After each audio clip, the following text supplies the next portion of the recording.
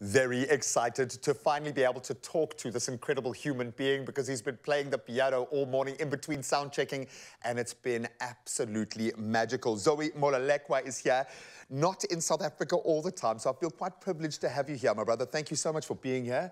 Thank you for having me. Thank you for serenading me the whole morning, man, or for adding a magical soundtrack. I absolutely love that feeling of stepping into the studio and being pulled into your space.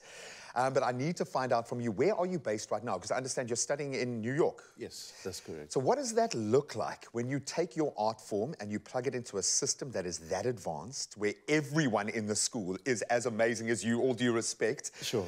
What was that like, entering into that kind of space? I mean, at first, it was very much overwhelming. I think, you know, it's probably every musician's dream to see themselves in New York at some point, especially as a jazz musician. Yeah.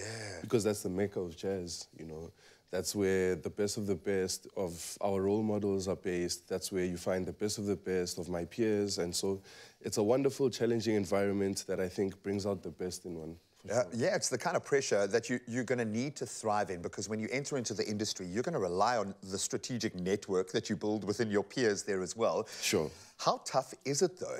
Like, what are the demands placed on you when you're dealing, when your lecturer's a genius, when your classmates are all geniuses? How does that feel when you've got to take creativity and channel it into something like that? I mean, I think, honestly, it's not too much of a challenge because it's just really good, hey? So much inspiration, honestly. I mean, our mentors are musicians that have been on the scene for almost 40 years, some of them, with so much experience. So, you know, learning from someone like that who's going on tour for a week in Europe, coming back, teaching class, and then going, recording, it's kind of giving us a glimpse into the possibilities of what we can achieve too. You can see it, and that kind of representation in an art form like jazz, which is quite boutique and it's quite nuanced, there is so much to learn. What's the key? Because it feels like jazz musicians are mad scientists to me. It feels like you guys can go any direction at any point in a song, but there has to be such a grounding in knowledge. Sure. What's the key to being a successful jazz musician, do you think? I think definitely one has to have a very, very strong passion.